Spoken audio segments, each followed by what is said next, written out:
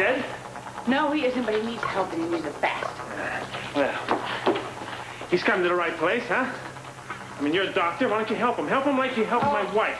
Monica did everything she could for your wife. Including killing her. That is not true. Monica is a fine surgeon. You can't blame her for what happened.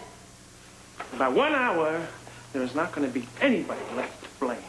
Listen, Robert does not have to be included in this at all. It was his own fault.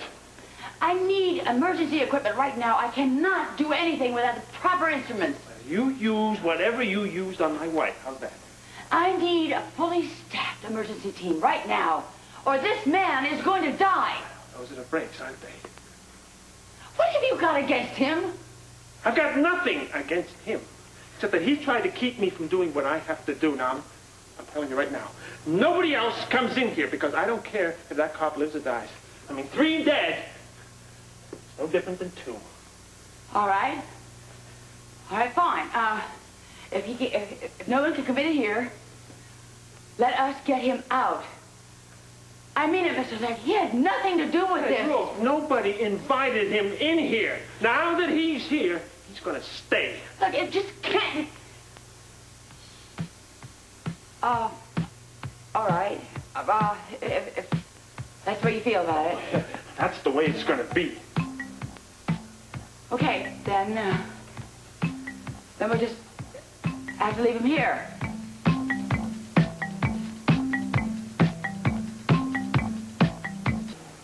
Nice.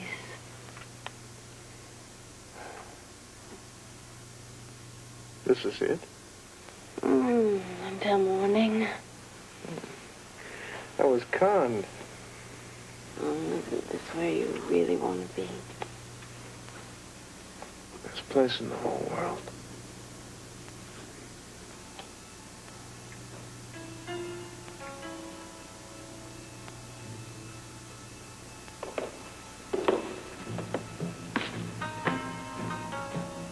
Who are you?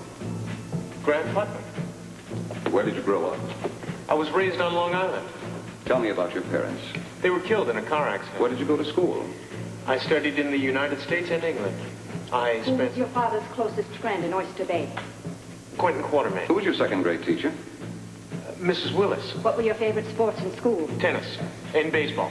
Was that in England or the United States? Tennis in the United States and England. Baseball in the United States. Why aren't you registered to vote? I am. Party? What? Your political affiliation? Republican. An acceptable performance, but you must learn you can hesitate before you answer. Not knowing your own background is a dead giveaway. I'll work on it. Starting now. Your first girlfriend in high school.